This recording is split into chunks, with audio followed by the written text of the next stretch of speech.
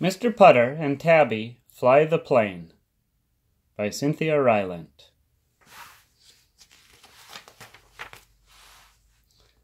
Mr. Putter loved toys. He was old, and he knew that he wasn't supposed to love toys anymore, but he did. When Mr. Putter and his fine cat Tabby drove into town, they always stopped at the toy store.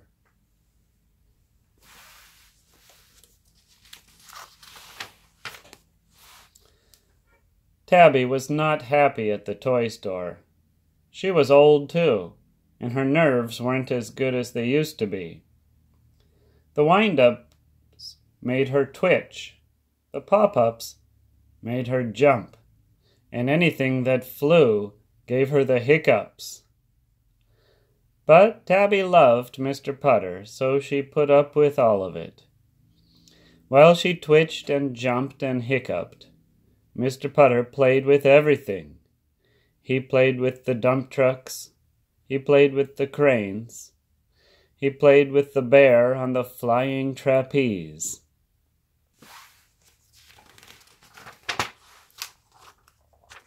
But most of all, he played with the planes. Ever since he was a boy, Mr. Putter had loved planes. When he was young, he had covered his whole room with them. Biplanes were his favorite, but he also loved monoplanes and seaplanes and shiny ace junkers. He thought he might really fly a plane one day, but he never did. So now he just looked at the toy planes every chance he got.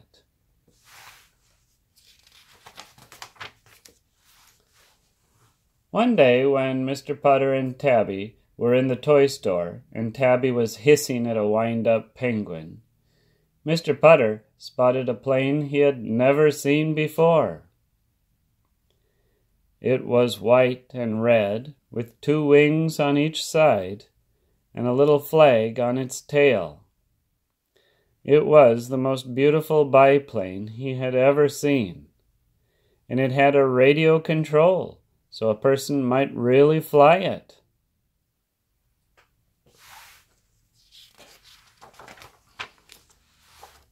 Mr. Putter was in love.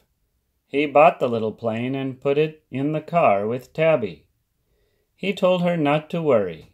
He promised her a nice cup of tea with lots of cream and a warm English muffin. But still she hiccuped all the way home.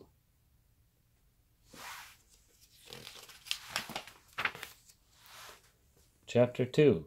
The Little Plane. Mr. Putter kept his promise. He gave Tabby tea with cream and a warm English muffin.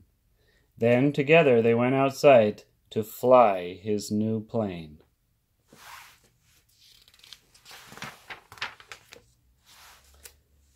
Tabby had stopped hiccuping, but only because she was full of tea. She still didn't like Mr. Putter's plane. Mr. Putter sat on the grass and read all the directions. Then he put the plane on the grass and stepped back and pressed the start button. But the little plane did not start. It just rolled over and died. Tabby purred. Mr. Putter ran to the little plane. He set it right again. He told it to be a good little plane. He stepped back and pressed the start button. But the plane did not start. It fell on its nose and died. Tabby purred and purred.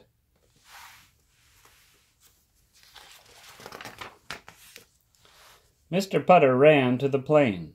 He brushed the dirt off its nose. He told it to be a brave little plane. He stepped back and pressed the start button.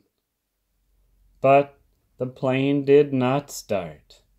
One of its wings fell off, and it died. Tabby purred and purred and purred. But poor Mr. Putter was so sad. He picked up his little biplane. He told the plane that it was all his fault.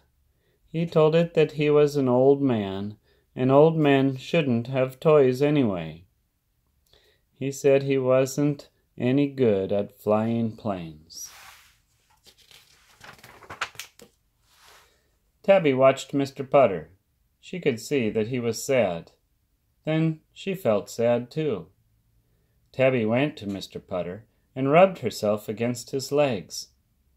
She sat on his shoulder, put her head by his, and licked his nose. This made Mr. Putter feel better. He decided to try again. He fixed the wing. He set the little plane on the grass. He told it that he and Tabby knew it was the best plane in the world. Then he pressed the start button. The little plane choked. The little plane coughed. The little plane gagged. But it didn't die. It warmed up and began to sound better. Then, slowly, slowly, it rolled across the grass. It picked up speed, and then it flew. It flew high into the blue sky. Mr. Putter cheered. Tabby purred and hiccuped. Mr. Putter was finally flying a plane of his own.